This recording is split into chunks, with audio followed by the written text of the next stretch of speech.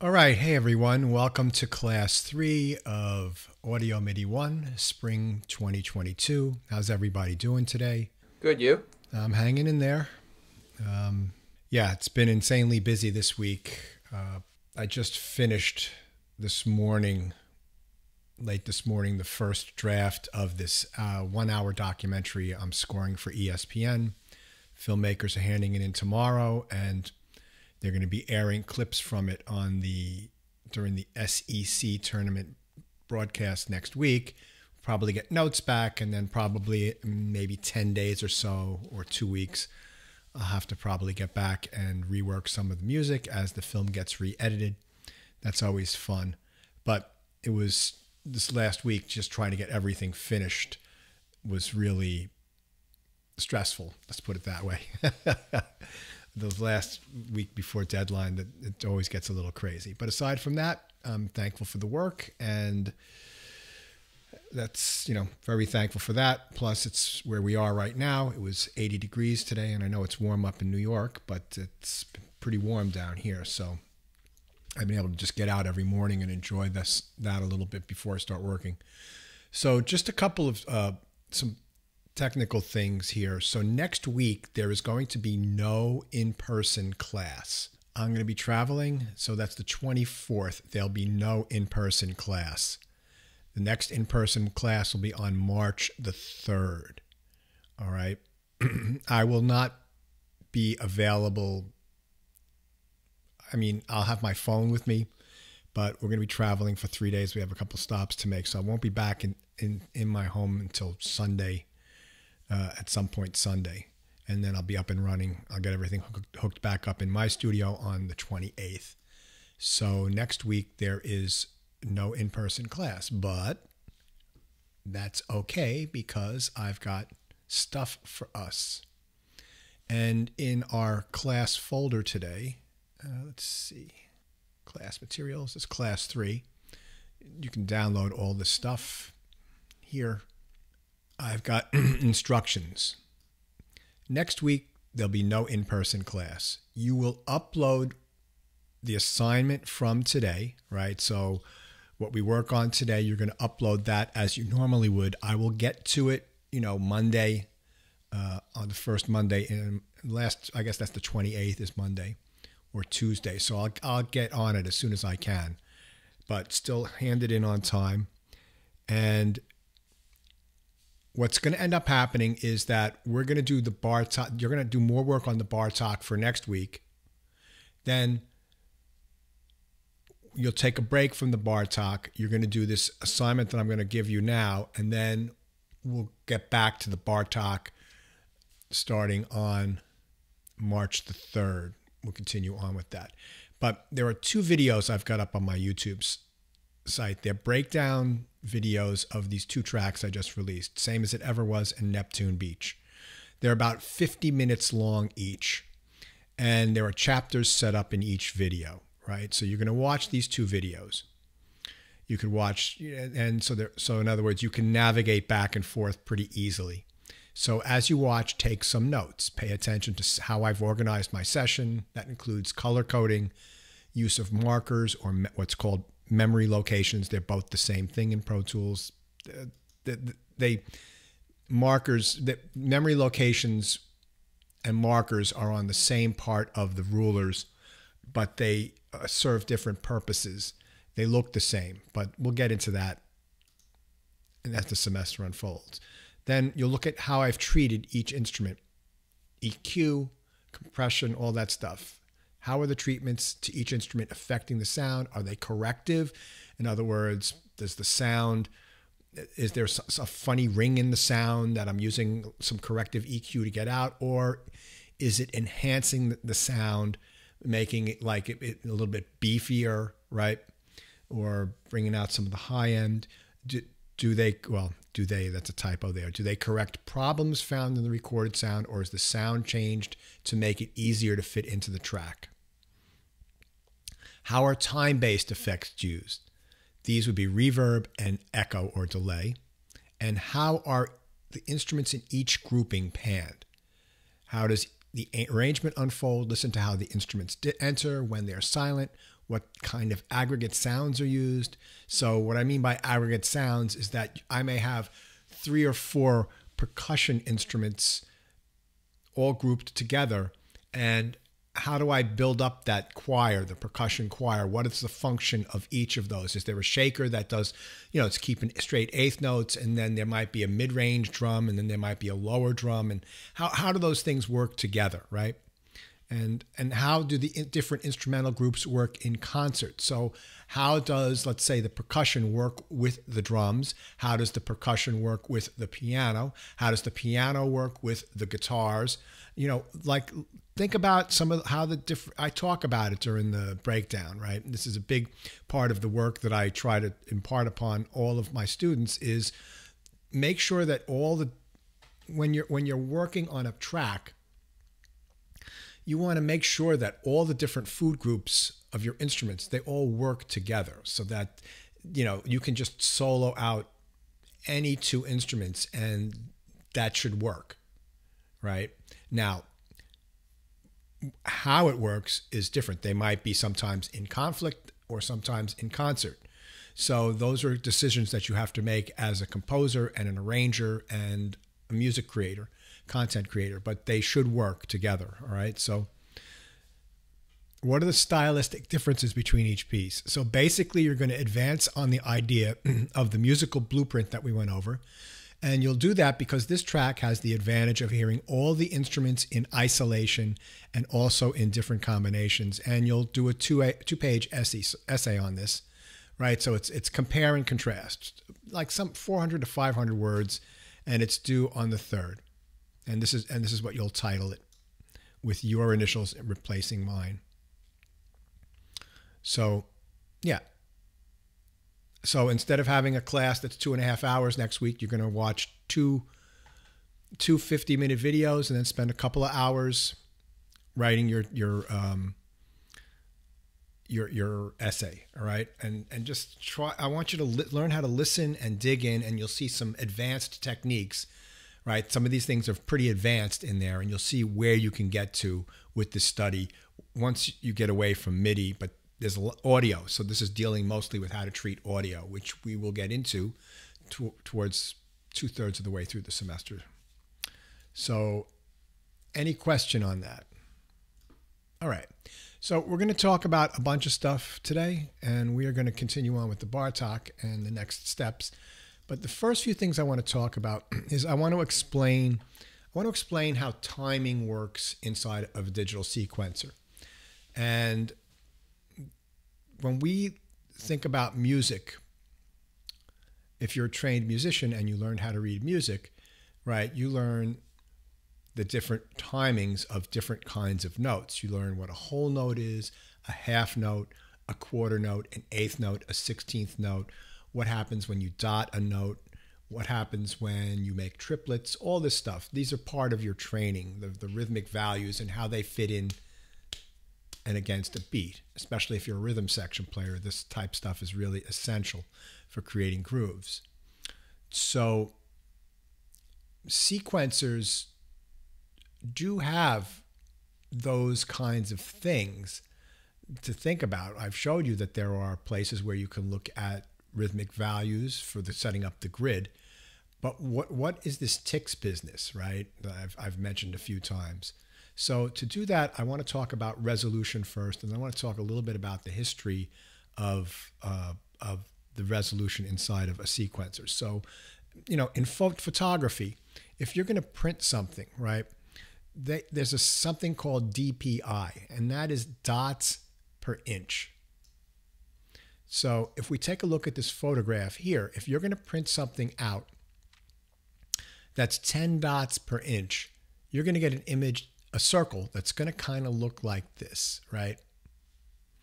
If you do 72 dots per inch, it looks a little bit more circular, but if you zoom in, you could see the edges are rectangular, right?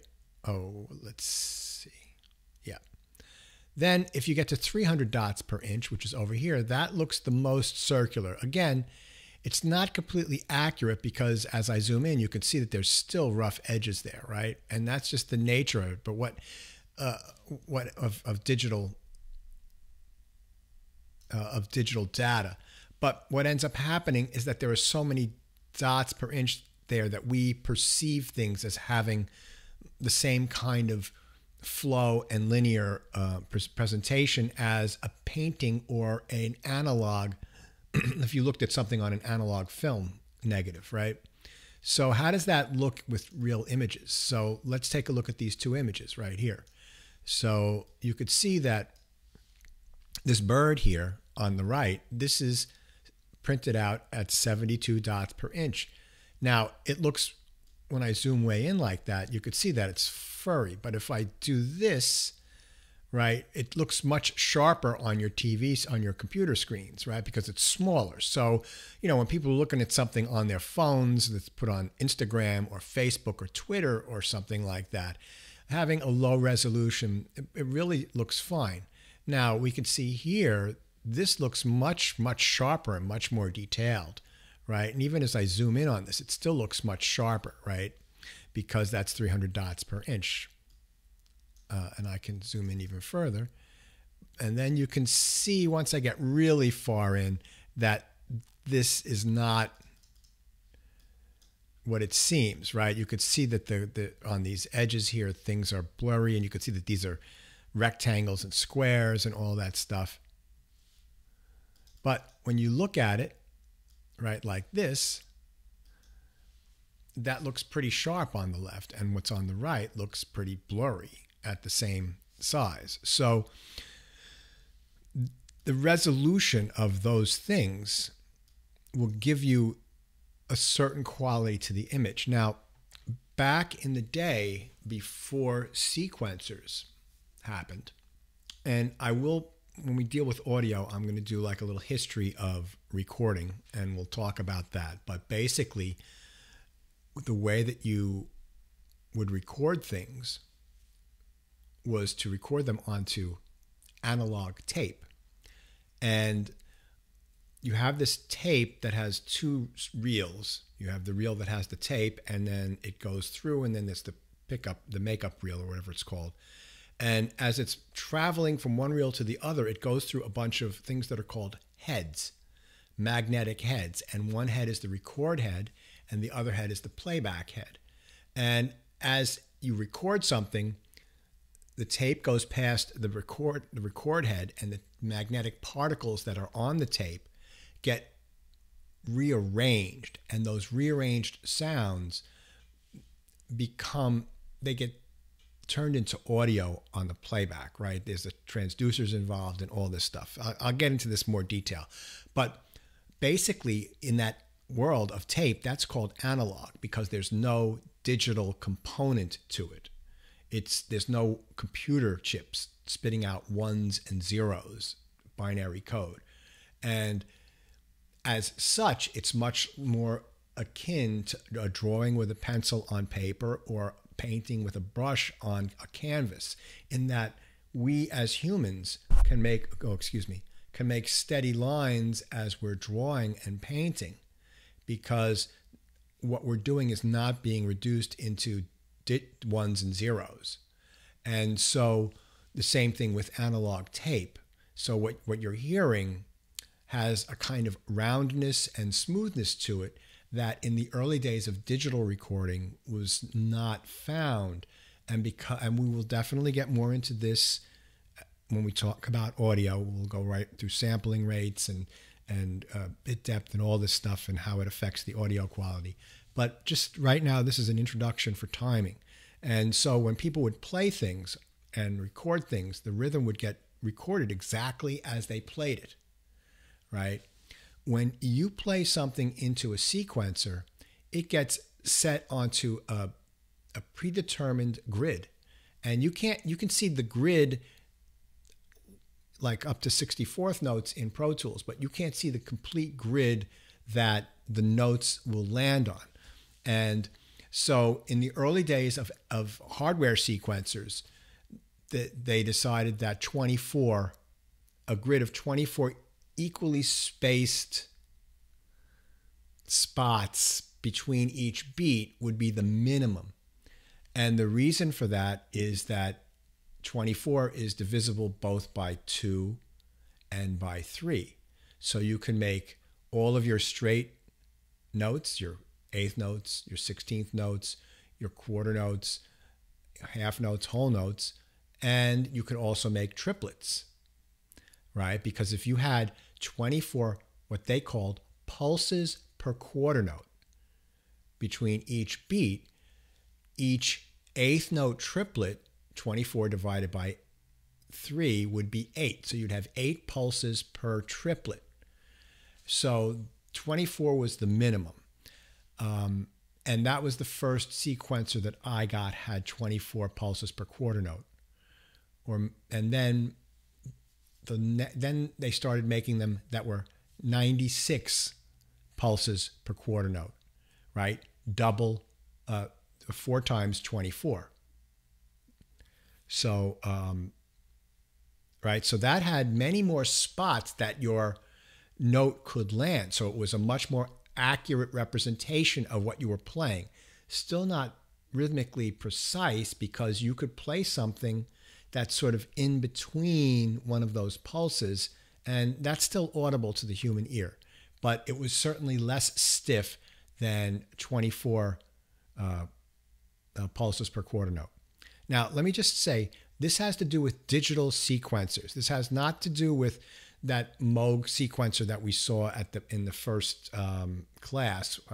Did I show that in this class? I usually show that in my classes. Maybe I didn't show that. But in the days of analog synthesis, all sequencers were all voltage controlled, and voltage is analog. It's not, there's no digital component to that. So the last hardware sequencer I had, which was called an MC50 Mark II, had a floppy disk in it. That had a resolution of twice as much as the 96 pulses per quarter note. That was 192 pulses per quarter note. So you could see that, much like 72 dots per inch versus 300 dots per inch, you're getting a much more accurate representation of what you're playing. And the first computer sequencer program that I used, which was called Vision, came with a resolution of 192 pulses per quarter note. And at that time, which is 1991 or 92, almost all the sequencers had that.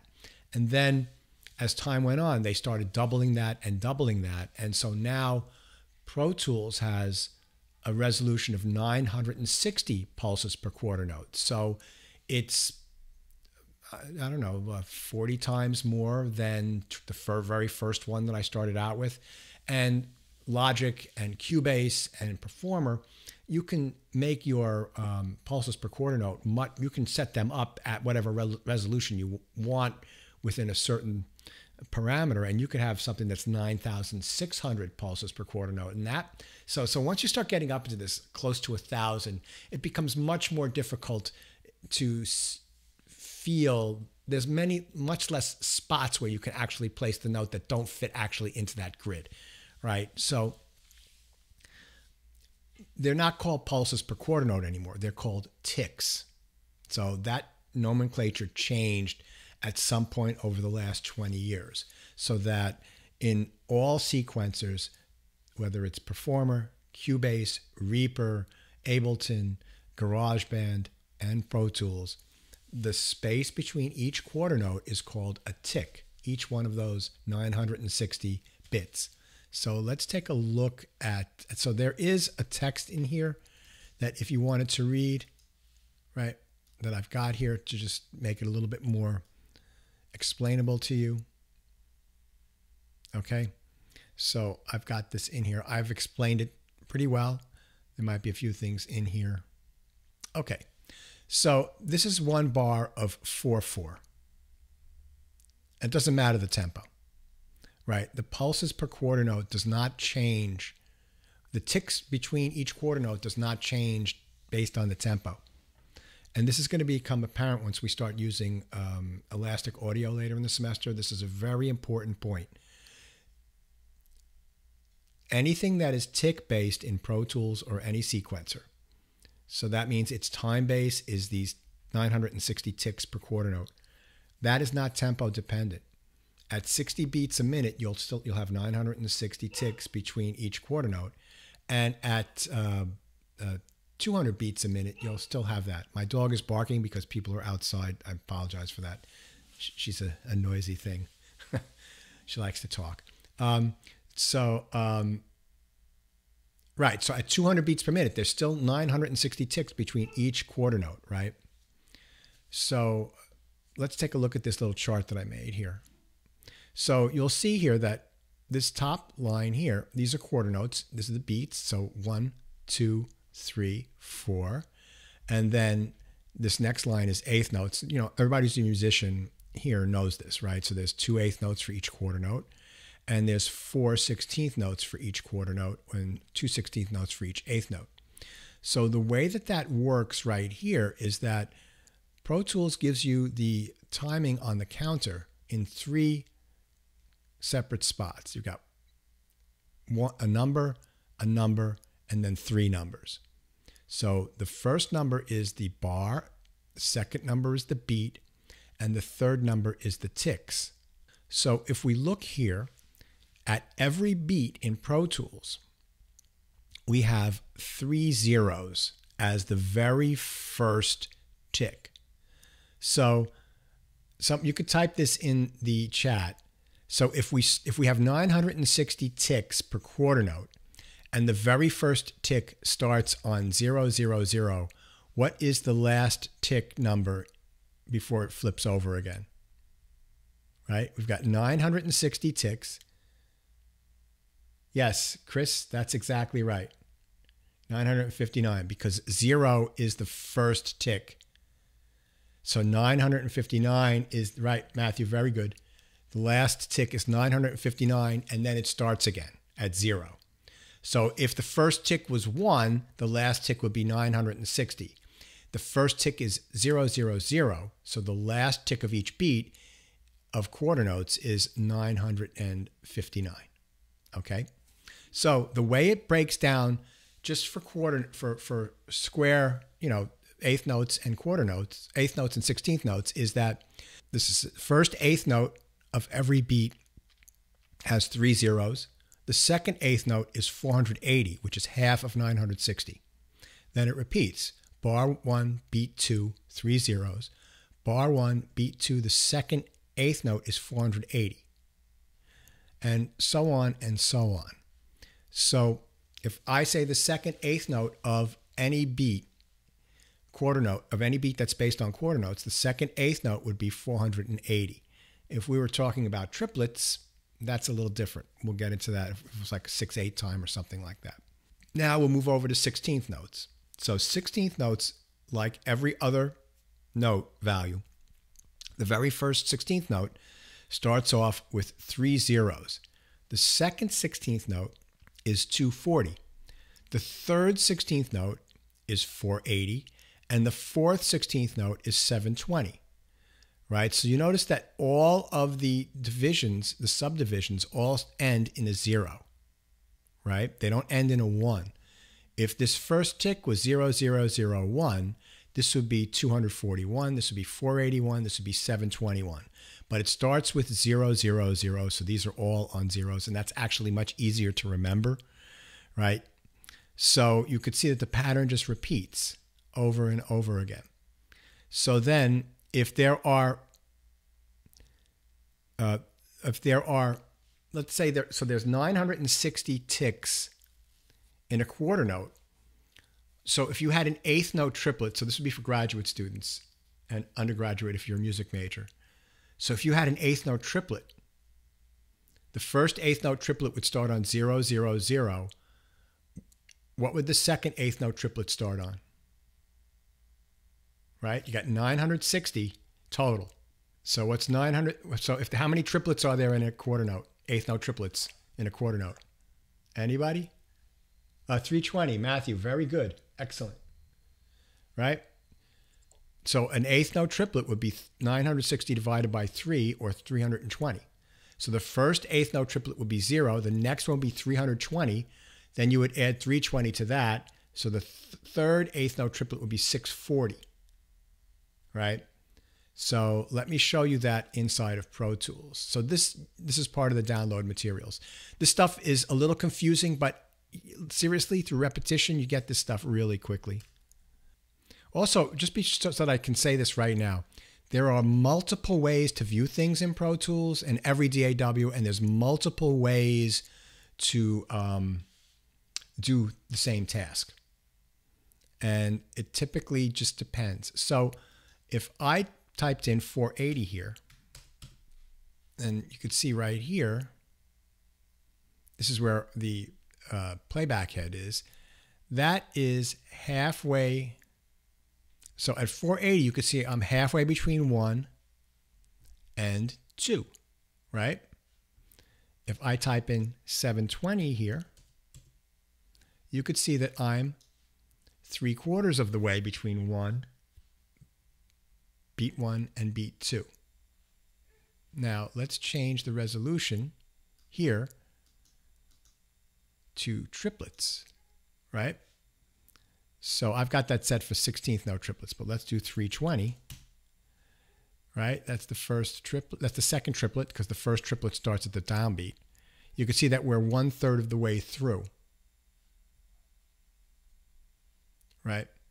If I type in 640 here, whoops, 640, you could see that we're 2/3 of the way between beat 1 and beat 2. So these are numbers that you should know: 240, 480, 720, 320, and 640. Those are the most common rhythmic divisions, right? 320, 160 would be for a 16th note triplet. But if you can just, at some point know those, it would be very helpful to your understanding of how this timing thing works in ticks. And that'll be important when we start quantizing and doing all that editing stuff as the semester goes on. So any questions on that? I'm looking over at you now on the screen over here.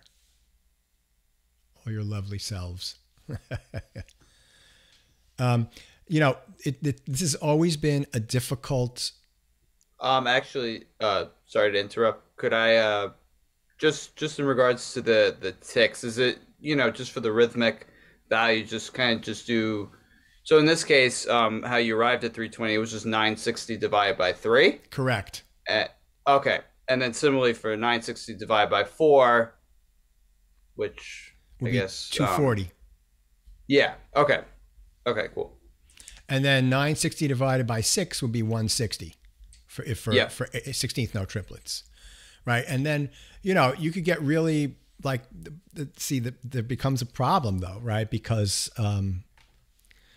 let's do the math. Hold on, because there becomes a problem. Let's get out the calculator. See, and this is why having a really high resolution. So we've got 960. Well, what if we wanted to do quintuplets, 5 notes divided by 5? Okay, equals. So we'd get 192 ticks for each one of those quintuplets, right? So I mean, those work out fine. But what if we had 960 and we wanted to do seven eighth notes in the time of 8, right? Yeah, you see, you don't quite get on. It's not exact. Now, you're probably not going to hear that, right? But it doesn't divide in exactly. So there is a rhythmic discrepancy in playback with Midi on some advanced and more detailed, rhythmic subdivisions. There are ways around that where you could do something stupid like double the tempo and play half as fast, and it would make a better resolution. But I don't know if you'd actually hear that small of a discrepancy, right? It's going by so quickly, but you'll see that yes, Chris. Yeah, sorry, it might just be that I'm like not amazing at math, but if our max is 359, if we wanted to do like a third of that for a triplet, why is it not 960? Our max is 960. Oh, sorry.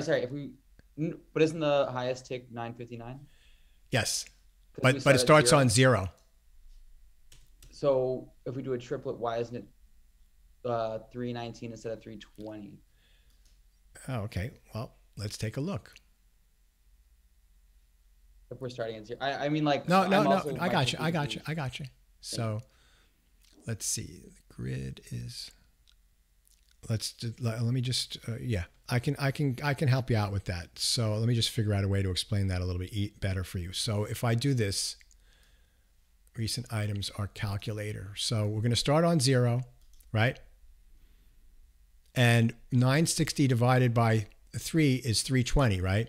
So if I add 320 to 0, I get 320. awesome. Thank you. Right? If I start on, let's say this started on 1 and I added 320 to, oops, sorry, excuse me. See how that becomes 321. So, thank you. Right. Yeah, it's confusing. Trust me, it's confusing.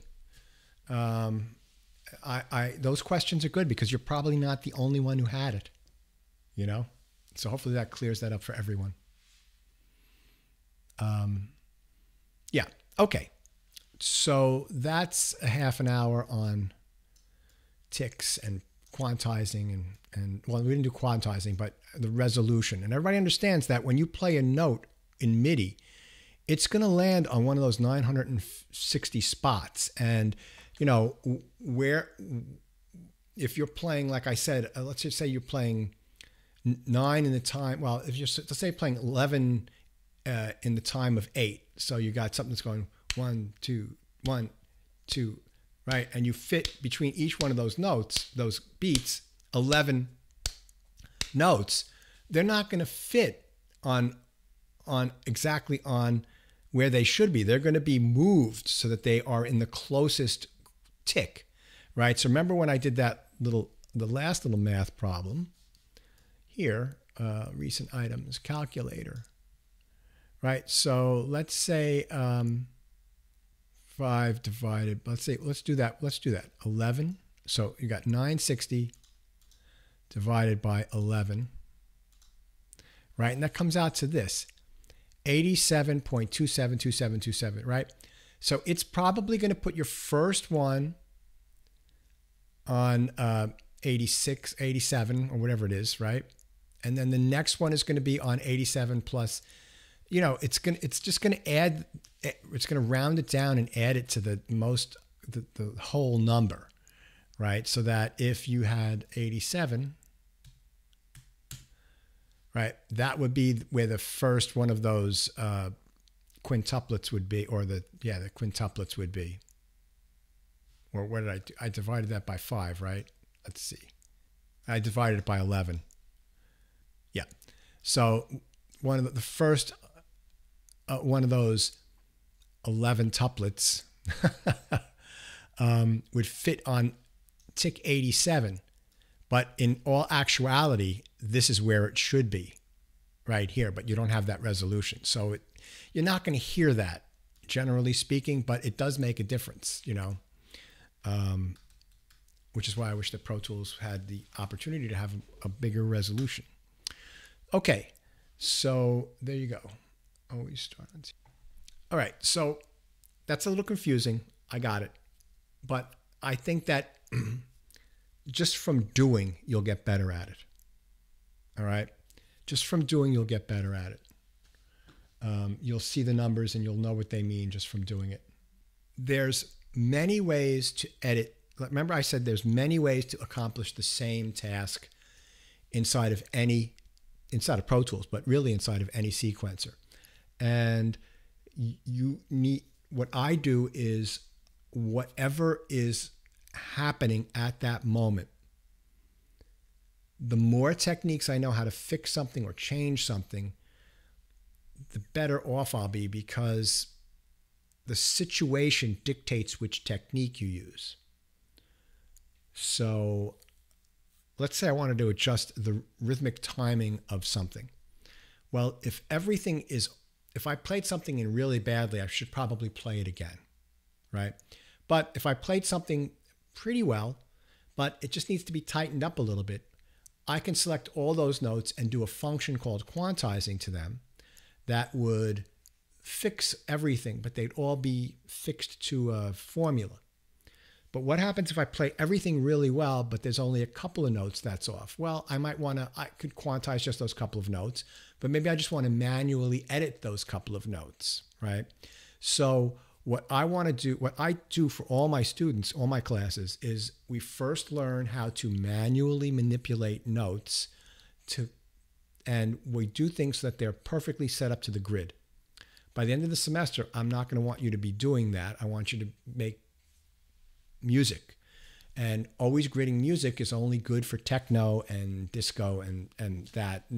Gridding music has ruined a lot of music. But you do need to know that as your reference point so that you will be able to move forward.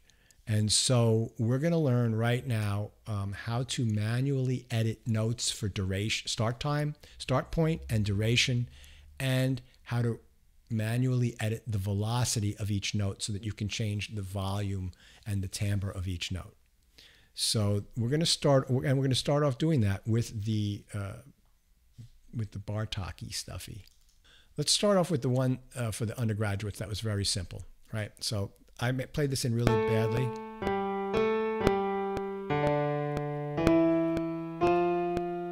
Right, so you can hear that. And again, let me just show you a couple things here. So this is clicking while it's playing. I hate that. So what you want to do is double click on the metronome and change your click count off option so that it's only during record. And then hit OK. All right. So I'm going to edit this stuff and make it all work to the grid. And we'll show you several different ways. Now, you do that. You can do that right here on the edit page. But what I prefer teaching the students is to do it in one of the two MIDI editors. Now, let me show you. If you go up to Window here and you click, you have something called MIDI Editor. And that brings up this big screen, right? And I might show you in this screen, but then you've got multiple screens going on. So what I typically do is, since I've got 3 monitors when I'm working in my studio, I usually have this on one of the monitors off to the side, so that it's not in the way. So I might show you how to edit on this because I can make it really big. But what I want you guys to do is to use the MIDI editor that's located on the Arrange page or the Edit window. So that is found right here. There's a little line with an upward facing arrow. And when you click on that, you get open this little sub window at the bottom of the page. And this up here is the toolbar for the edit window. The MIDI editor has its own toolbar, which is located over here. And I'm going to zoom in on that in a minute, but just let me get this set up so that it's fitting in my screen a little better for zooming in. So this is the toolbar here for the MIDI editor. Now, let me just show you a little something here. If I zoom way in, you'll see that this MIDI editor has a gold or yellow outline here, right? That means that this area of this big window is active. The second I click here, let me get rid of this too. You'll notice that it has changed and that there is now a gold bar around the edit page toolbar. So, and this only occurs when you've got this MIDI editor open over here. Okay, so now I'm in here and this is gold here, right? If I click up here, see how that disappears, and that's gold up here. And if I close this like this, notice that the gold bar has now disappeared from here. So that only works when the MIDI editor is open. And it lets you know which window is active. Now, yours might open up looking like this, right?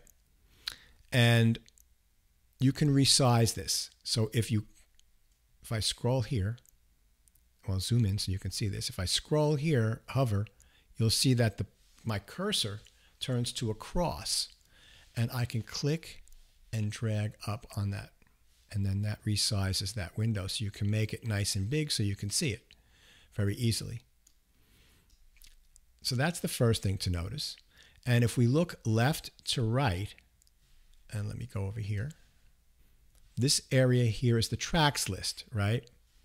And this is the Midi tracks list. You'll notice up here that there's also a tracks list for your edit page, and then there's also a groups list. We'll learn groups later in the semester. Now, in the tracks list, you'll notice that there is a little pencil next to this mini grand here, and that it's highlighted. That means that that is the track that is in this width editor here. If I were to do this, you'll notice that it disappears. There's nothing, right? It doesn't even have to be highlighted, but this little dot has to be turned on, right? Then it's active in here. And you can have both instruments, many instruments inside of this window. And if you want to see them, if they're both the same color here, and you click here, you can see that they can be separated. So that's this little guy here. And then you can go back to the original colors, right? So if you wanted to edit both at the same time, you could do that. I often, if I've got like a lot of stuff going on, I'll have multiple tracks open in here, and I can just be editing them all without having to go, you know, click on this and click on that. I can keep track of this stuff. It's just from experience. It's not that I'm so great. It's just because I've been doing this for so long. And if you guys do this for a little while, you'll be able to do that no problem. Now, remember how last week, let me close this again. I asked you guys as part of the setup, or maybe 2 weeks ago, to turn on the A and the Z over here so that it's active. That's the keyboard focus, keyboard edit focus. Now, when you open up your MIDI editor, you'll see that there is one of those over here, right? Let me get this in the middle so it's easier for you to see, and I can zoom way in, right? You can see that right here. So when this is active, because it's got the gold yellowish outline, this will then become active. If I go up into here, you see that it's now active in the edit window and not here. But if I come back down here, it becomes active. So that automatically changes depending upon which part of the edit window you're working in. So this is the tracks list. This helps with the colors. And let's click on this. And then this is a keyboard. So this is called a piano roll editor because it looks like a piano roll, right? What you'd see on an old-fashioned player piano roll. And if you look here, it's set up like a piano with C and then 2 black keys, F, and then the 3 black keys, just like a regular piano. But you'll see these numbers, 2, 3. These are MIDI note numbers, right? So I scroll down, and I'll show you how to do that in a second. Right here where it says 2, this is called C2, right? So every note between here and here has the suffix 2. So this D here would be called D2. This E flat or D sharp would be called E flat 2 or D sharp 2. This G would be called G2. When we get up to C here, this would be C3. This would be D3, F3, A3. Right, or A flat 3, and then 4. This would be F4. And conversely, scrolling down, right, that would be C1, and then C0, and then -1. Now, there aren't minus and plus in, there aren't -1 on a piano, but there are some instruments that have programmed notes down here, which I don't think we will have in our class, but that's why there's, you know, it goes down 2 octaves below the lowest note on the piano. Okay, now notice how, let me just switch to the screen view here so that you can see everything. Now, you can't see the MIDI notes anymore because I've scrolled. So if I'm here, right, I can use, I've got my mouse, and you can do this with a touch bar too. You can scroll up, with a touchpad. You can scroll with 2 fingers up and down, or you can use your mouse to scroll up and down like this. As long as, and it can be any of the tools, as long as you're in the field here, not clicking, just scrolling. And additionally, you can scroll left and right. And you can do the same thing with,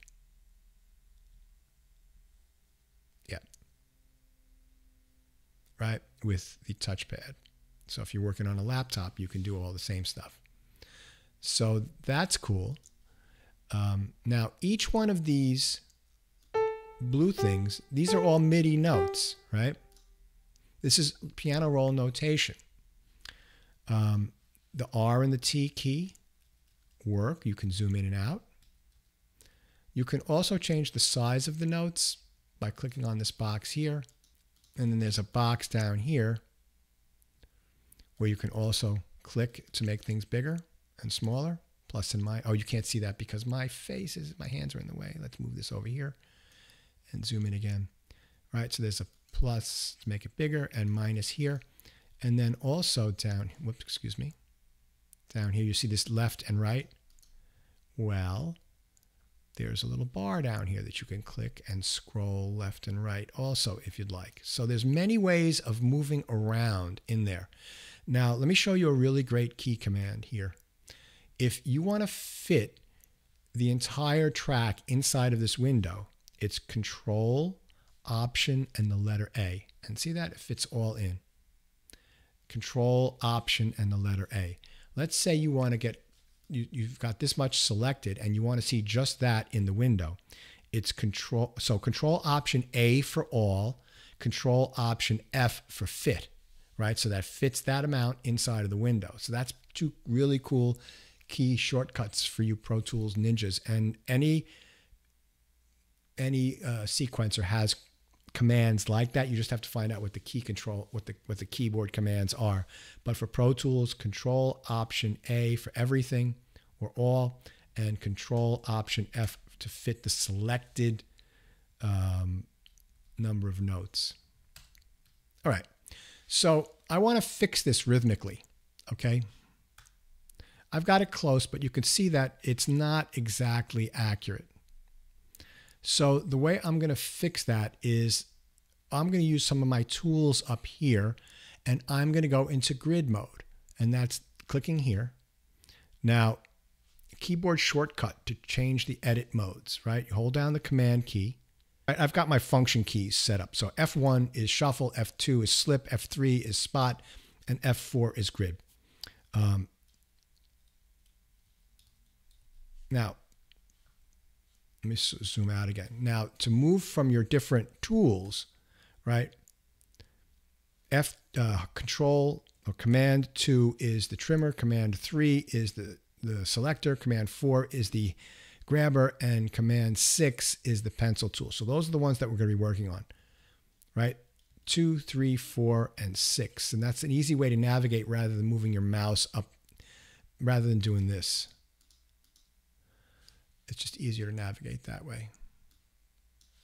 Okay, so let me zoom in. So I'm set up for grid, and we only have quarter notes, and is the smallest rhythmic value here. So I can make my grid be a quarter note. And then I'm going to use my trimmer tool. So that's Command 2. And then I'm going to hover at the end of this note. I'm just going to click, and it's going to snap right to that grid. Right, so you see this one's a little bit early. If I just click, it'll snap to that grid. It ends a little bit late, so I'm just going to snap, and just snapping everything to grid, right? I'm not doing anything but just getting close to the end and clipping on that, and it just snaps it to grid. Now, you can also, if I wanted to make this note short, I could click and drag there, and that'll snap to the grid that way. But I'm making these notes all the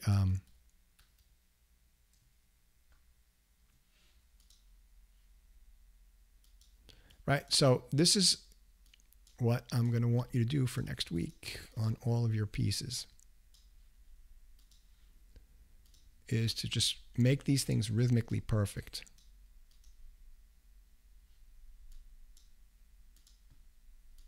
Or this will be due for next week, right? So you're just going to go through, and you're going to snap through, and you're going to make everything rhythmically exactly perfect. And again, let me just iterate that this is an exercise to learn how to do this work, right? It's like learning scales on the piano or your instrument. You don't play scales, but you do have to know them to work. Great, so that's now rhythmically perfect. And then I can select this and do the same thing to this. Right? You can see that I can zip through this really quickly. It's not a big deal. Now, there is an automated process to this, and I will show you this in the next class, or on the next assignment, on the next sequencing assignment, which will be in 3 weeks, I believe. But for right now, we're just doing this manually, and it's a little cumbersome and a little bit like busy work, but you know, I can get through this stuff pretty quickly, and it's just a matter of learning rhythmically perfect, right? And if I hit the return key,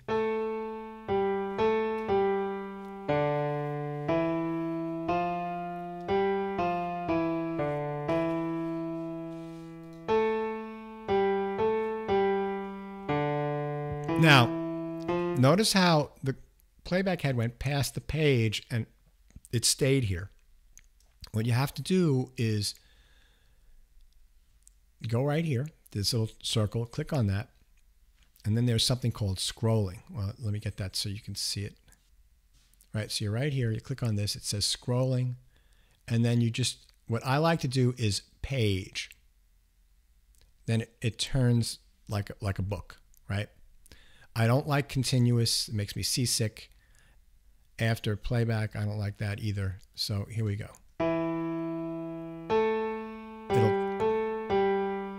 And there you go. It changes the page.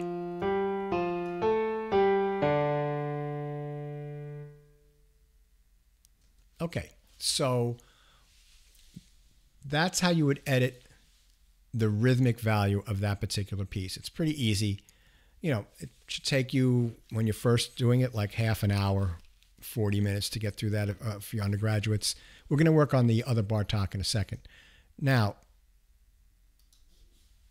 let's get to back to just one instrument here. There we go. Okay, looking better now.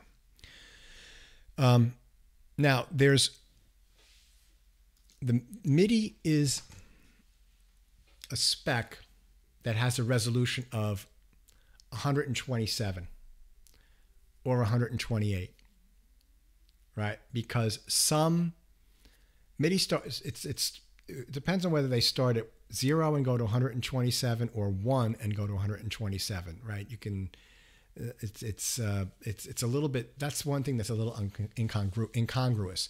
But the MIDI spec is another way of using resolution. So it has 127 steps. Now, this has been the same since 1984 when they first introduced MIDI. And there is a new MIDI spec that the manufacturers are working on that's going to have much more resolution to it. But so in other words, if you are doing volume of an instrument, right, there are 127 steps or 128 steps. Let's just say there's 127 steps. So there are, if you say something has a velocity of 50, the velocity is the speed with which a note on a keyboard is pressed down. Not how hard you hit it, but how fast the note actually goes down. Typically, when you hit it harder, it'll go faster. But after a certain point, you can't get any higher than 127, and you can't get any softer than 0, right? So that's the MIDI spec. So the way that that's shown on Pro Tools is in the editor, you open up another area that's called a lane, L-A-N-E, like on a highway. You have 4 lanes on a highway, 3 lanes on a highway. So let's talk about that and make that a little bit clearer to everybody. Now, down here at the bottom, let's see, let me get this so that I can zoom in a little bit more. Right, you see this sideways facing triangle? If I click on that, you see it opens up a lane.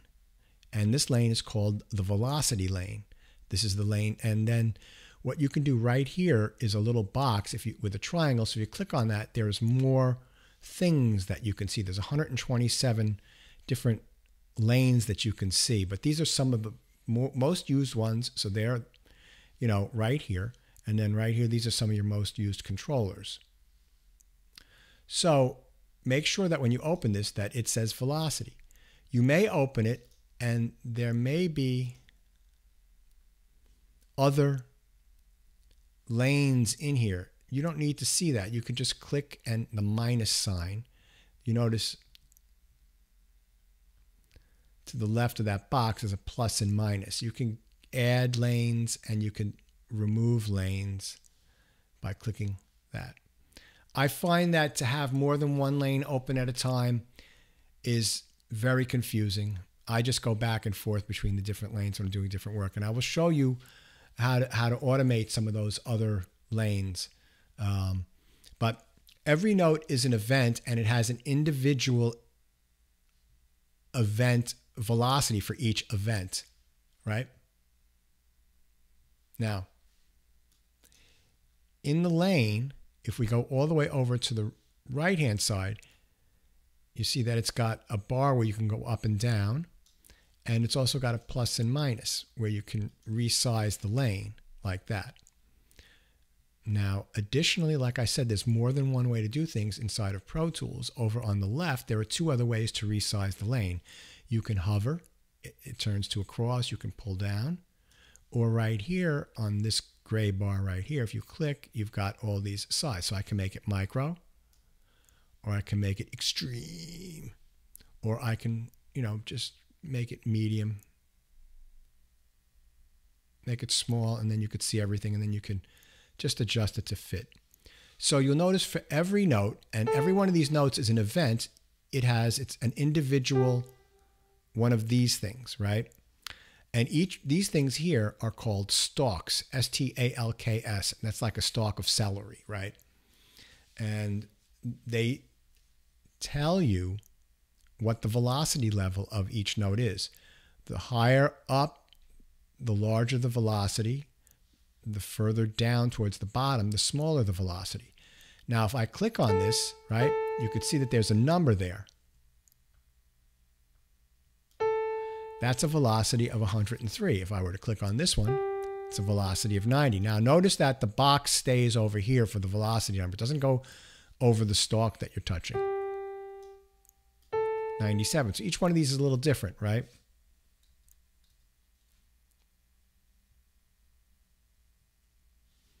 So now the next thing I want to do is I'm going to solo this so I can just hear the right-hand part. And there's two ways of doing that. You can solo this up here, right? Or you can solo it right here. So I'm going to click solo the shown track. So this is the only track that's showing. I'm going to click here. And then I won't hear the left hand.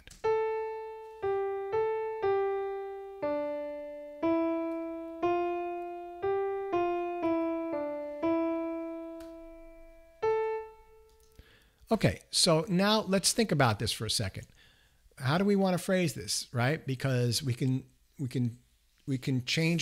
choose phrasing with velocity by changing the volume of a note and also by the duration, right? So I'm going to show you how you can change the phrasing of this in a second using duration, but let's just talk about velocity. Da, da, da, da, da, da, da.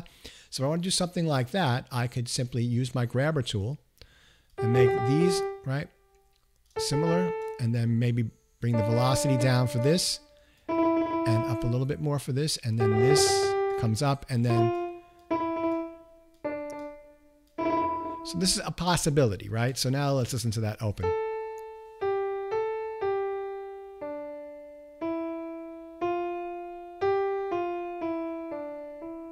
Right, so you can see that, I don't know if that's what I want.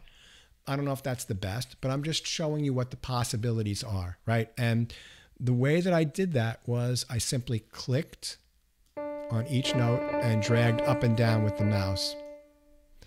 And you can see over here what the velocity is. So if I wanted to really exaggerate this, maybe I want the beginning to not be so loud. I can just drag this.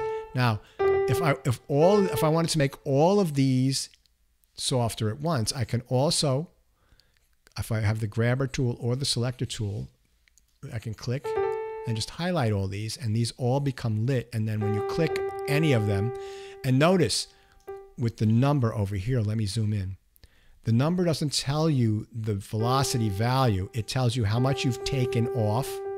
That's a negative, or how much you've added, right? So that's pretty cool. And then if this is all too loud, I can select, let's say I use my selector tool. I can just click like this, right? And then I can go back to my grabber tool, and I can just drag all these down.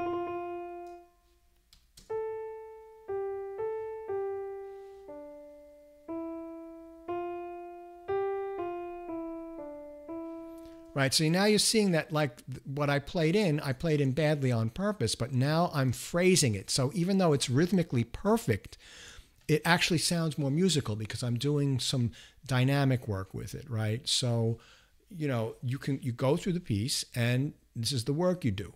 Now let me show you a few other ways that you can work with velocity manually, all right?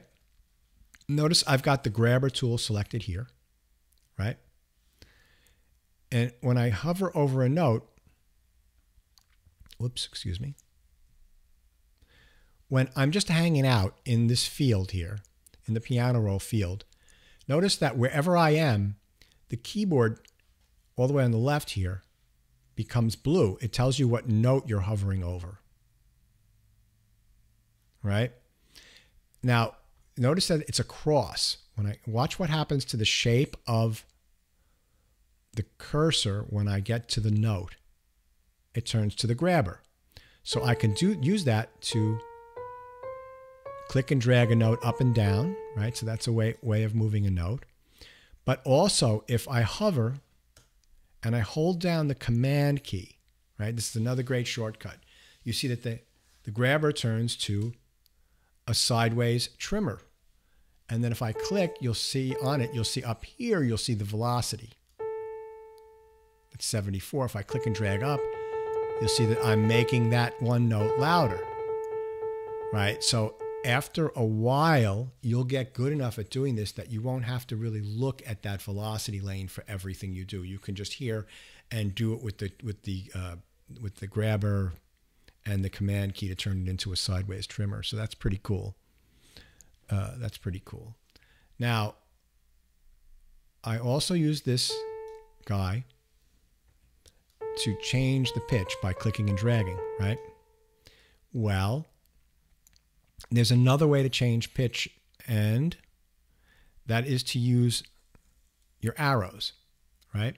So if I hit the up arrow, the note goes up in half steps. If I hold the shift key down and hit the up arrow, it goes up an octave. If I wanted to undo that, it would be Command Z. And if I wanted to go down an octave, hold the shift key and hit the down arrow, and it transposes it down an octave.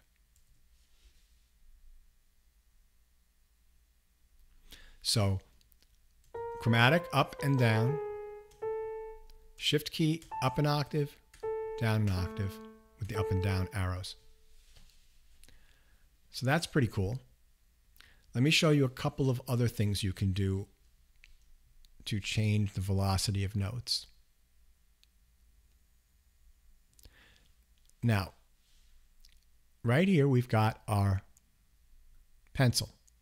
And for the first couple of assignments, I want you to practice using, and you notice that it's got a little triangle. There are different shapes. I did show this. So if I right click on that, you've got all these different shapes, right?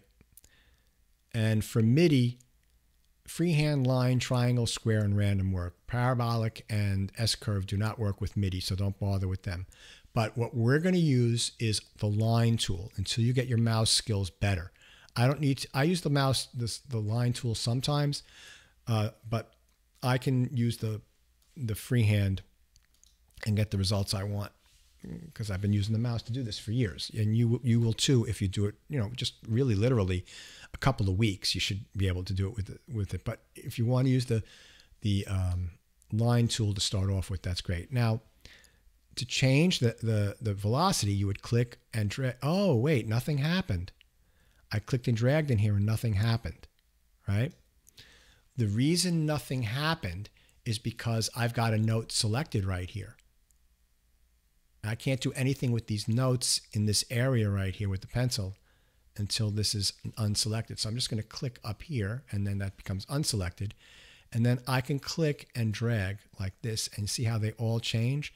So if I wanted to make a crescendo here from this note up, I can go just click right across like that. And if I wanted to do a really dramatic decrescendo, I can do that and like that. So you can really quickly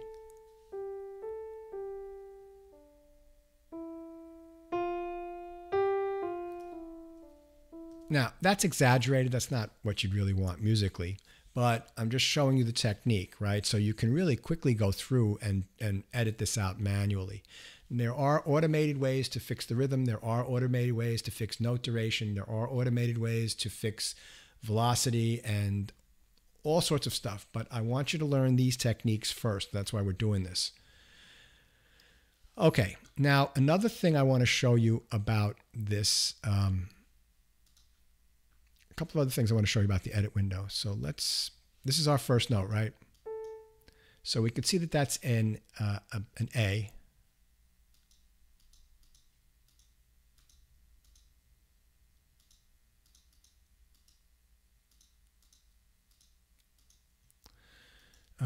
This is like killing me.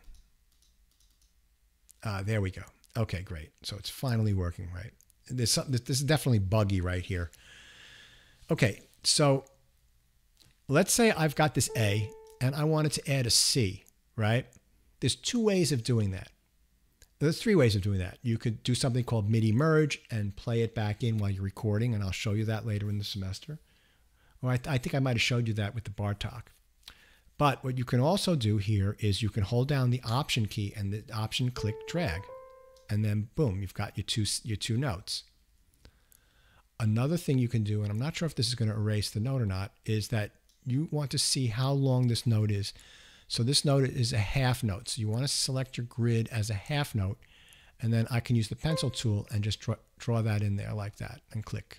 So that's another way of entering notes. But notice the velocity is different, right? It always defaults to 80 when you're using the pencil. So you might want to bring that down. So if you wanted to add a note, there's a couple of ways of doing that there. Okay, so that's so for example, if I was at the end and I wanted to, let's say I wanted to draw some chords in here, right? I could use the line tool, and let's see, if I want to draw a D minor chord, right?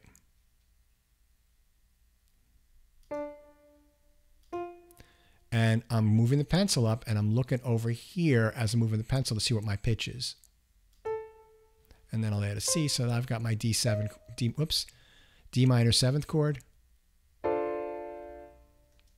And let me show you another technique. So if I wanted to change the duration of all these, right, I can just click so that they're all selected, and then I can go to my trimmer tool and click, and they'll all drag out. Just like that. Now, let me do a series of chords here, all right? And I'm going to show you this key command in the future. But for right now, let me just do this. I'm just going to play a series of chromatic chords, right?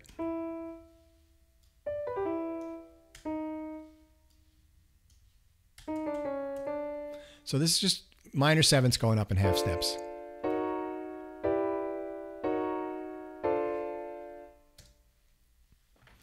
Now, if you're a good pianist,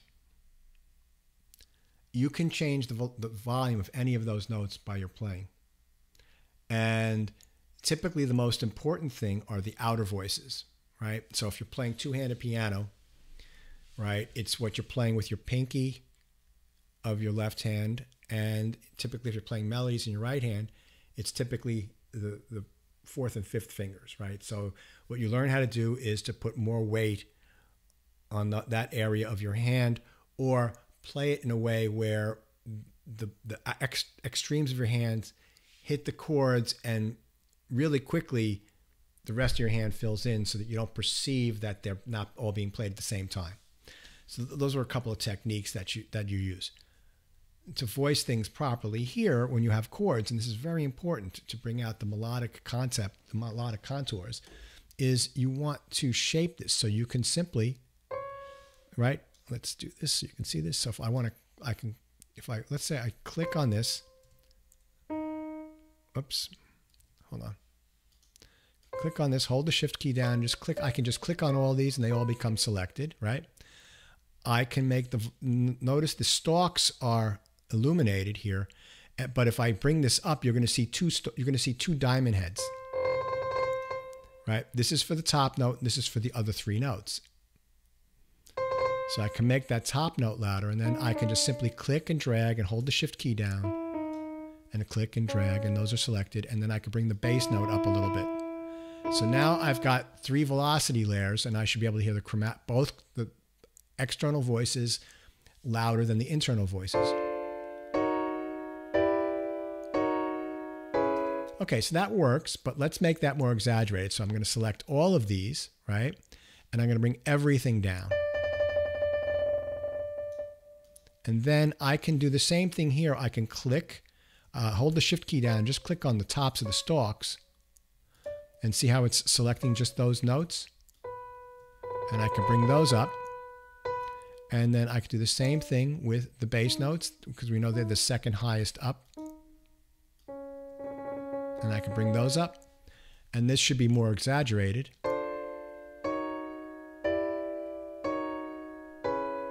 And if you want to phrase that more, you can simply click like this and you can make this softer, right? A little bit louder. And then decrescendo, a little down. So let's take a look at that.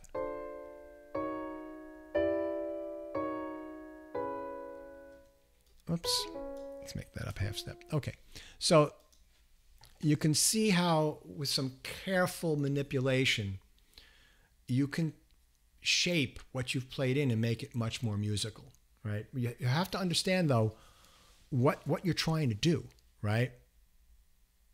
I'm trying to voice my chords here. I'm trying to make a melodic contour, and I'm going to do that with dynamics.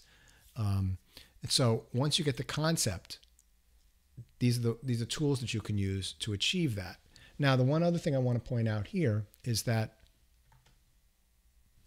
you notice that all of these are a different color, gray or blue or whatever it is, battleship gray.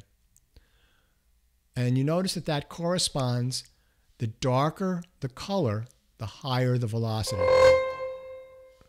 You see that? That's all the way up at the top. You see how dark that is now? And the reason it's like that, and I like to see that because that helps me visually. I don't need to know the numbers. I can just see that right now that the melody is louder than the inner voices and the bass is second loudest.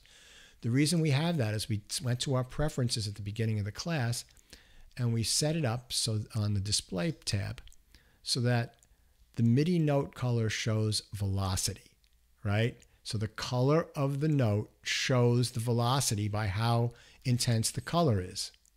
And that's a useful tool. So now you know what that is.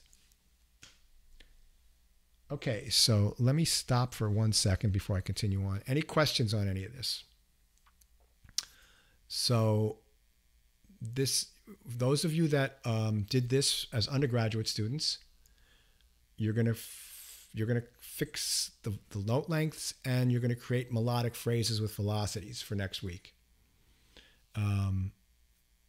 Okay, and then there's going to be an assignment, a third level to this assignment that will be once we get. I'll assign it at our next in-person class. Okay. No questions? Now, some of you, how many of you have had sequencing experience before? Like in Logic, maybe you went to Berkeley and you took Logic. Yeah, I have. I've used a Digital Performer. Yeah, so Digital Performer is a very old sequencer, and it's excellent, and it's most people that use it nowadays are film composers because it has a lot of functionality that's very helpful for creating film scores. When I first started sequencing, I was debating between Performer, computer sequencing, and Vision.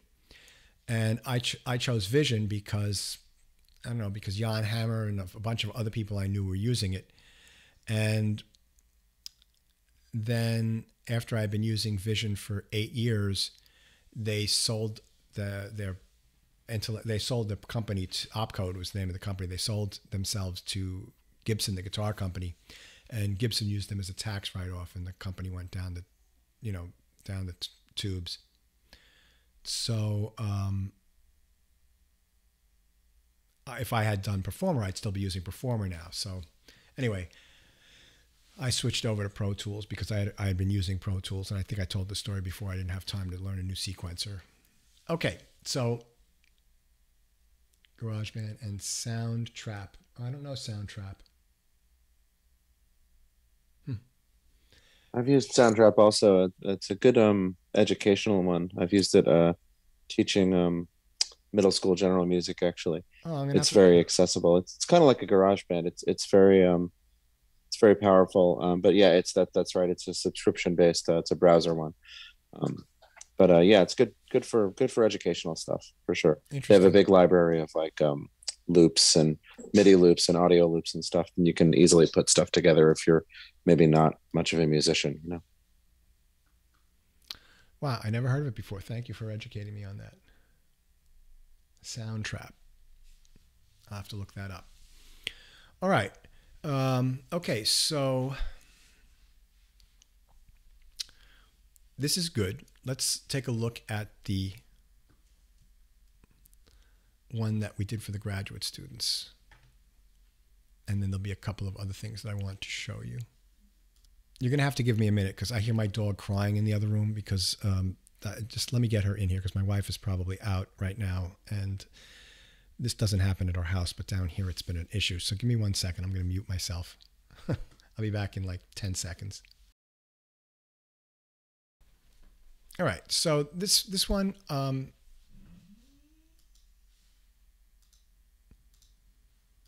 let me quickly edit this one. Right, so this is really sloppy. So I'm going to do the same thing I did before, but I want to do a couple of other things. And I also want to change the tempo on this. I'm going to make this much faster. Let's say make it 120. Okay, so now I'm using the big MIDI editor. Right, so it's easier for everybody to see. So I've got my grid set to eighth notes because there are eighth notes in this piece. And I'm just going to quickly go through this. Hey, bud, stop with the crying. Oh, man, it's so embarrassing. And I can quickly go through this stuff, right? Okay, so it's just the first few bars I think I messed up. So that's pretty much fixed. Now, what I want to do here is I want to start off. Notice how, look at how the velocity is all loony. So I'm going to use my pencil tool, and I'm going to do a line. I'm just going to make everything nice and even just to start with. Right, so I'm just going to click and drag everything across. Now I'm going to solo this one out, and I'm going to hit, whoops, I'm going to hit the return key. Okay, so right there. Now, as there are a couple of people, at least Maxfield I know is a violin player, so he knows that this D is on an open string on a violin, which is how that's done. So I'm going to make that a little softer, right? So I'm just going to click and drag down on those two. And I'm going to do that for all of these doubled notes because these are all being played on the open strings of the violin. So I'm just going to go through here like this, just, and select these things. All right, so we've gone through that. So, right, so now you can, let me fix that rhythm there.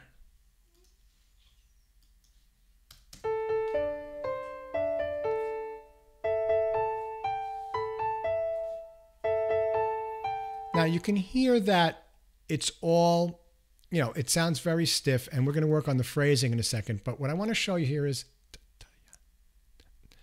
is let's change the, there's only eighth notes being played, right? So I want to change the grid to, well, I'm going to leave it at 16th notes. That's what I had it set at. But you can start doing phrasing by changing the length of the notes. right? And I'm just going to do something here, and then you can hear. Right? So now that you've made it perfect, like the next thing to do is to, and again, this is if you can't play this stuff in, you can start phrasing all this stuff.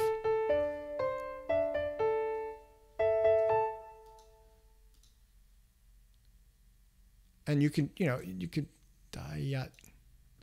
like in the second time through, I can make it different. Or bip-ba-ya. And on the piano sound, it's a little percussive, but if you change that to a flute, then you'll start getting staccato and longer notes, and the phrasing will start to really come out, right? So, and then once you start adding some velocity to this, right?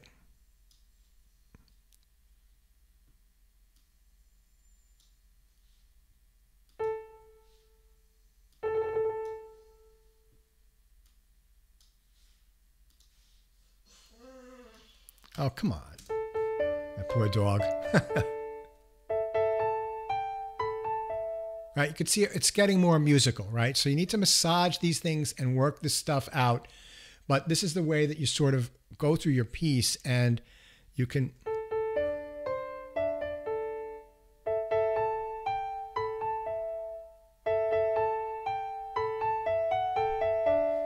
And you can just phrase the whole thing out like that, right? And so that's what I would like for you all, graduate students, to do with this, is to get everything. You can either do the phrasing as you go along, or you can make everything, right to the grid and then go back and do the phrasing afterwards. So, and you do that with both hands. And then, like, for example, with the left hand, you're like, let's...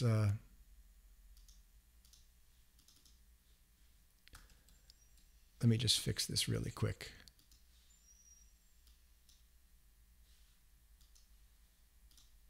Oh, here we go. So I'm just clicking, right, and dragging these all in.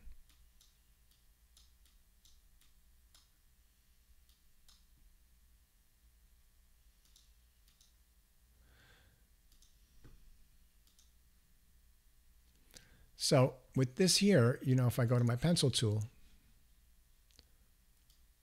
and let's say I want to do let's see, something must be selected. So I might want to do like a little crescendo up to this point here, and then back down. I'm just making stuff up just to see what it sounds like. So let's now listen to the two of these together.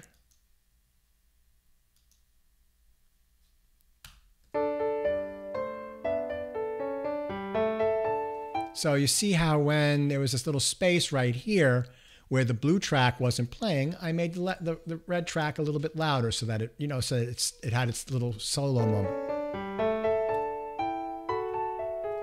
Right? So those are kinds of things that you calculate and figure out and plan and put into your piece as you're working on it. So now for graduate students, get this finished up. Let me show you what the end goal is going to be for you guys going forward, and we'll talk about this. So let me close this out, and I'm going to play you one by Andy Warren. I think he might have graduated last semester as a graduate student. So now, what is this, right? Well, you notice that right here, he's got the first two, the piano tracks, they're all done. And you can see that they're sort of grayed out. That's because he made, oh, I'm sorry, you can't see that. Whoa, excuse me. So you could see that these top two tracks are the piano tracks. They're grayed out because he's made them inactive. And I'll show you how to do that in our next class. And you'll notice that he's got a lot of tracks here, right? He's got 17 additional tracks or 16 additional tracks.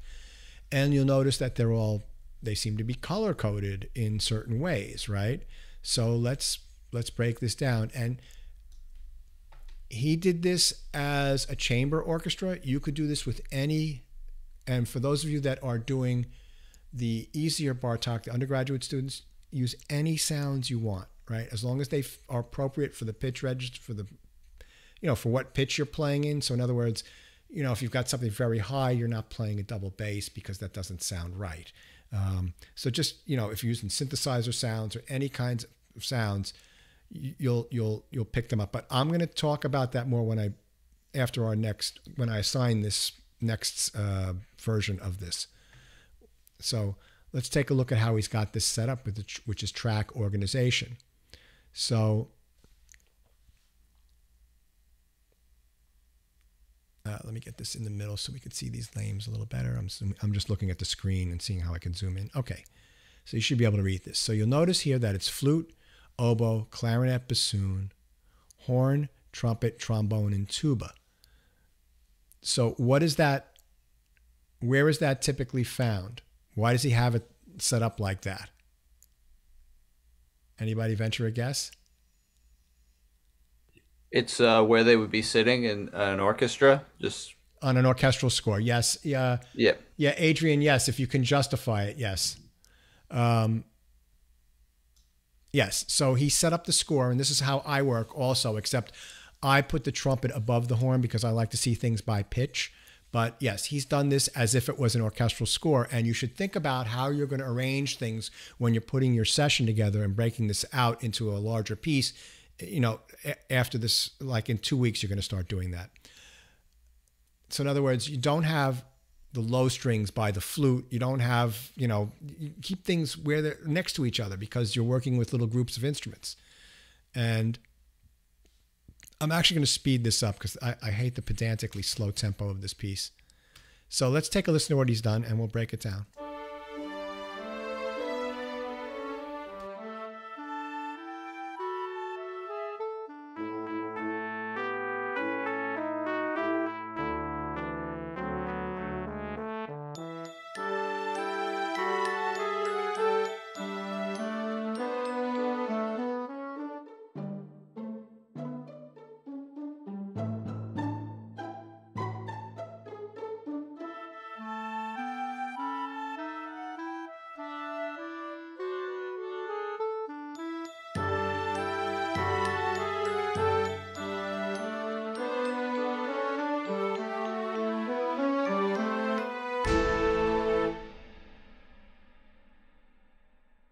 Now, you notice a couple things he did was that there were certain areas where certain lines were a little bit more prominent, like in this area here.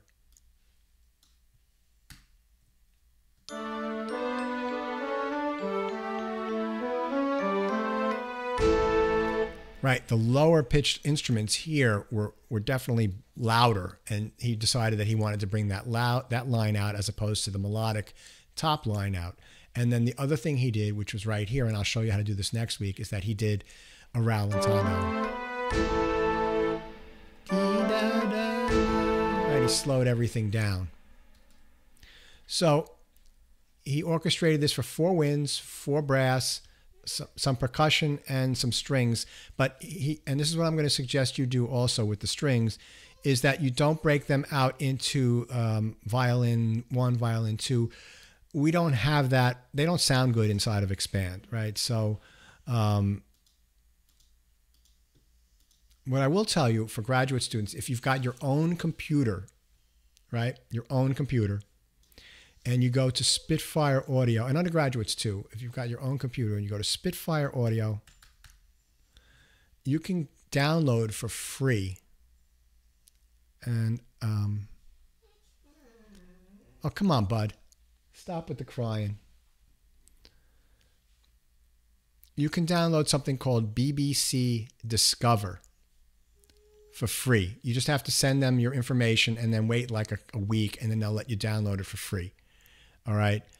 And then you can install this, and then you can have not great, but much better sounding orchestral instruments than what comes with Pro Tools. You don't have to if you don't want to, but I'm just letting you know that I tell for the film scoring students, I tell them all to download this and get this installed in their computers to use. So if you want to write orchestral music, this is a good, inexpensive, well, free. It's good freeware.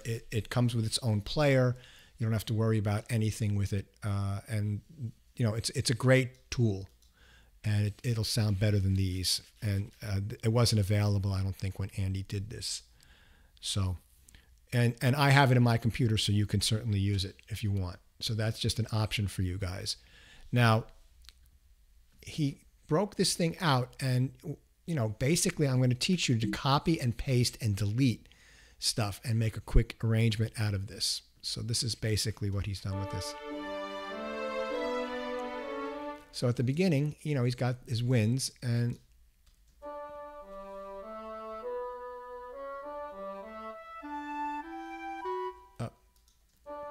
sorry, the purple. And notice where he's changed, right? So the first, he's playing the low line, the piano 2 or the violin 2. He starts off in the bassoon. And then he switches to the clarinet, right? And the reason he does that, and those of you that are doing the other piece, you have to think about this too, right? Is that there's phrasing here. So let's see. Let's see if I can get this. 1 second.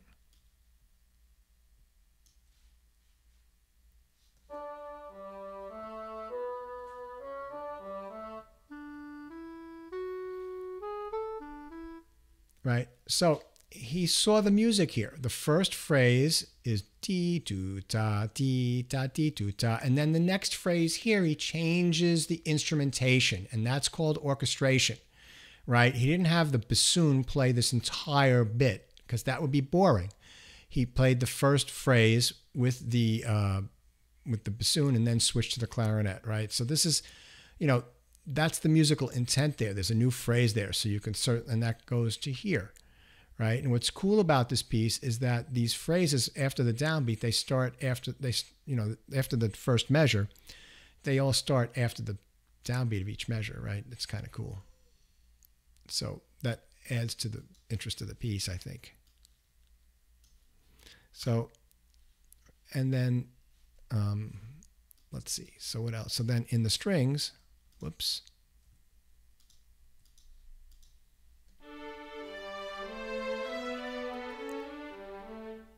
And then the strings stop playing. So for the beginning, right, you've got the bassoon.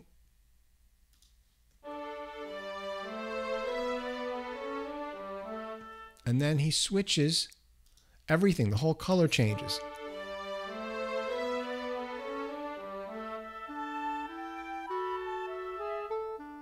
Right, so these are kinds of things that when you're writing and orchestrating and arranging that you really should think about. What's the structure of the piece and how you're going to break it down and how you're going to change the sounds, right? And this is, I do this all the time on a much more complicated level, but, you start off here and you can sequence this. If you guys were writing out, graduate students were writing something out in Finale or Sibelius or something, you would orchestrate for like this as well. It's the same thing inside the sequencer. It's just just because you're using sampled instruments and all that, the principles of orchestration apply no matter what instrument groups you're using. If you're using all electronic instruments, if you're using a combination of acoustic and electronic, if you're using sampled instruments, the principles of how to orchestrate a piece and how to tell a story as a piece is unfolding, they're the same no matter what type of music you're doing, right? And this is a way to do this inside of Pro Tools. So that's that. Okay, so that's just a little example of that, and I'll show you more of these in our next class. Like, for example,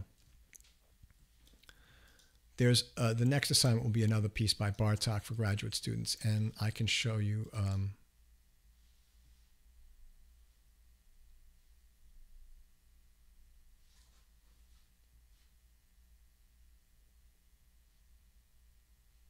give me 1 second here.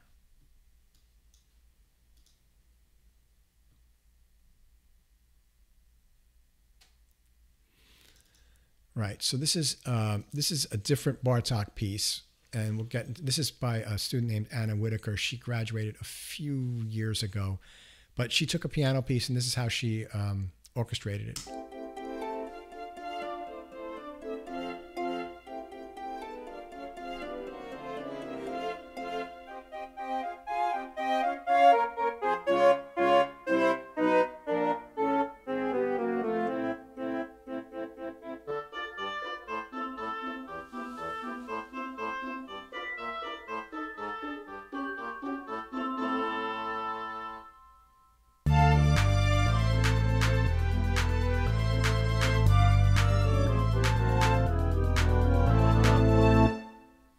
So, she changed harmonies. She changed, she changed a lot in that. And I encourage that.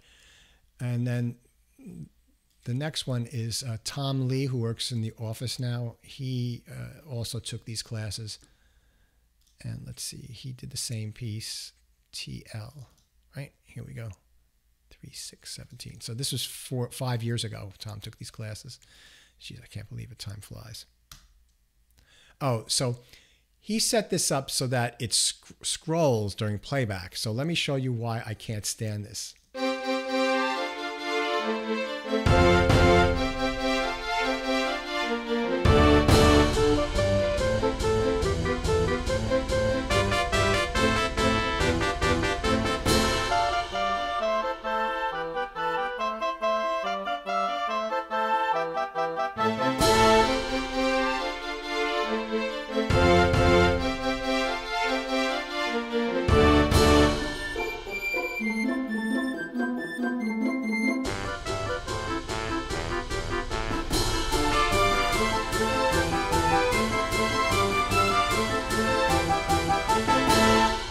Yeah, so I'm getting seasick looking at that scrolling over. So if you want to change this, you have to go over to Options, Edit Roll Scrolling, Page instead of Continuous. So Tom, in this, he sort of did his orchestration from the Schumann School of Orchestration, where everything is doubled, and everything is doubled again.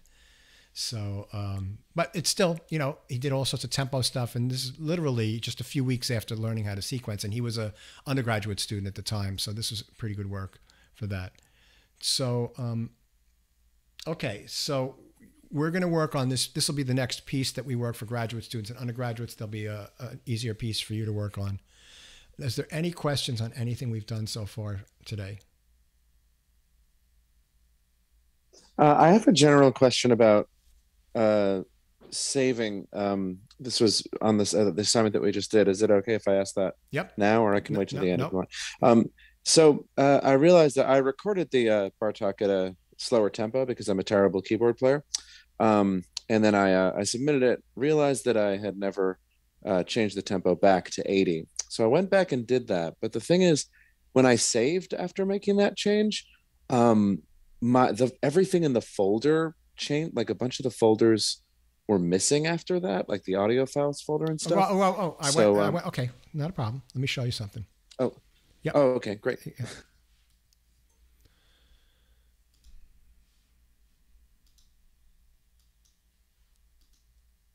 I thought I went over this, but maybe. Yeah, I just saw that happen on yours. That's exactly what happened on mine. Right. So I did watch the video again, and maybe I missed it. Not a problem. It's not a problem. You're not the only one who probably needs to hear this. So I'm going to just create a new session, and I'll call this test. All right, test, just for fun, and I'm going to save this on my desktop. All right. So this is my test session folder, and you'll see that Pro Tools has created all of these other folders in advance of any data being entered into them. Okay, you'll notice in the audio files folder, there's nothing there. In the bounced files folder, there's nothing there. In the clip groups folder, there's nothing there. And in the video files folder, there's nothing there. And then everybody knows that this is your session file, and that this over here, this is your session folder that contains your session file. Now, I'm going to just do something really quick here. Stereo. Oh, I have one other thing I wanted to show you too. Okay, yes, this reminded me of it. So let's do Midi Grand, create, and then I'm just going to play something in free time with no worry about anything.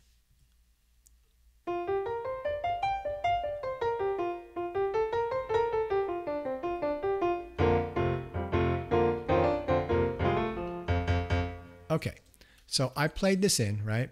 And I'm going to save this. And then I'm going to, let's see, let me move this so you could see both the session, the window and the folders. And I'm going to close this session and watch what happens in here. Boom, they all disappear. I'll open that session up again, and they all reappear. Now, I'm going to do something here, which I'll teach you later in the semester, and I'm just going to bounce this to disk. All right, and boom. And then you notice that now there's something in the bounced files folder, right? So if I close this out, save, notice the bounced files folder stayed here because there is data in there. There's a file.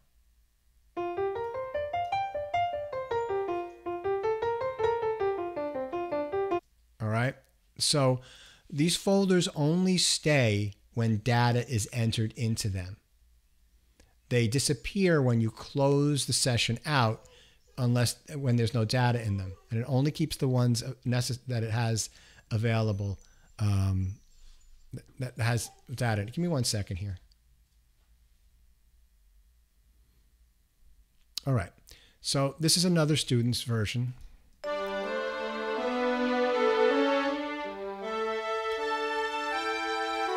Right. So she did a very full, big arrangement, right? But she made a mistake. And let me show you what the mistake is. These are her instrument tracks, and they have in the audio output just one pan, right? There's, in other words, right here, in the first ones that she did, she's got a left and a right. And then on this one, the pan is only in the center. Can anybody venture a guess as to what she did and what's wrong here, and how to and what I want you to avoid doing? Is it maybe a mono track? Correct. So she made a mono instrument track. All right. So always be careful that your instrument tracks are stereo. We work in stereo, and they just sound better. And we're going to work on panning and all that stuff, you know, for when we finish up this assignment. But that's one thing I want to just warn you about in advance, right? She made all of her instrument tracks as mono tracks. So then she had to go back and add all these instruments back in again, color code them again, and then copy and paste all of this data onto the other. Right? It was, you know, it's like it's a pain in the neck. It took her like another hour to fix up, right? So you can avoid that by always making sure that Command Shift N. First thing you do is make it stereo instrument track. So that's just something to be a little thing to be aware of, because it actually happens more often than you would imagine. All right. Okay, so I think at this point that's all I've got prepared for today. Again, no class in person next week. You'll watch those 2 videos, and you'll just do that assignment. You'll do your editing for velocity and note length for the Bartoks, undergraduate and graduate. You'll upload that into the proper folder for next week. I will look at it before the next time we meet in person. Or I'll look at it and get you feedback after I get back to New York. But for next week's class, you're going to watch those 2 videos, and you're going to write the essay, and that essay is due on the 3rd of March, I believe is the date. On the 3rd. So for the 24th, you'll get your edits of velocity and note lengths uploaded. There'll be no in-person class. Then you'll watch at some point those 2 videos. You'll write your PDF, and you'll upload it as a PDF. And actually, you know what? You can upload it as a document as well, because I learned on the Google Drive, the OneDrive, it'll translate it immediately from there, so I don't have to download it and upload it to Google. I don't do that. I can do everything right on that. So I typically just like PDFs, but if you forget and you upload it as a document, don't worry about it. It works fine for this. And then I will see you all on the 3rd of March. All right. Thank you. Professor. Yes. I realized my mistake with saving the file. I just fixed and uploaded another file to the OneDrive for my thing. Right, but you uploaded a session folder, right? That's been zipped. Yes, I did. Okay, great. They're both up there now. I can't get rid of them, but they're both there now, so Okay. everything should be there. Right, I'll just take the one that has the later date on it, timestamp on it. Thank you. It should be the one from like 10 minutes ago. Yeah. Okay, great. Thank you. All right, everyone, have a great weekend, and I will talk to you soon. Take care. Thank you. Thank you. Thank you. Take care. Thank you. everybody. Yep. A lot of stuff we went over today. A lot. Professor, if I could just have a moment. Yes. Who's this? Oh, Jacob. Yes. Yeah, just a few things. I just wanted to introduce myself since this is the first class I was able to attend with the late switch. So thank you for allowing me to enroll. Secondly, I was looking at the house rules, and it actually said